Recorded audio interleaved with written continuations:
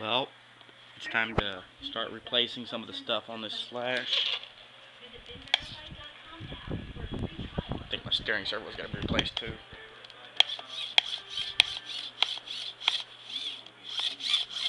That's not good. But anyways,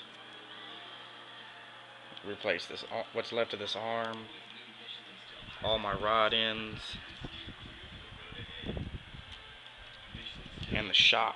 I need the shock pieces. I gotta find me an extra set, but I think I got a set. I didn't bend the shock, luckily. I was gonna upgrade the arms to Integrity aluminums, but I got these from my local RC shop. It's called Airtime Hobbies in Florida.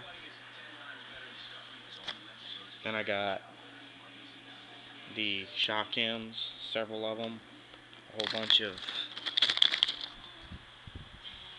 focus rod ends for the turnbuckles, replacing ones that broke.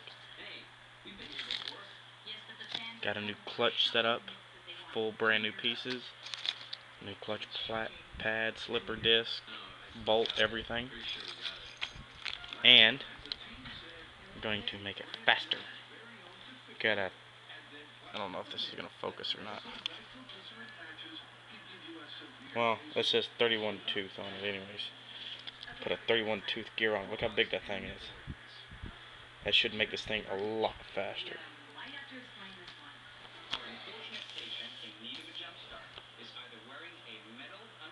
All that's going on to here.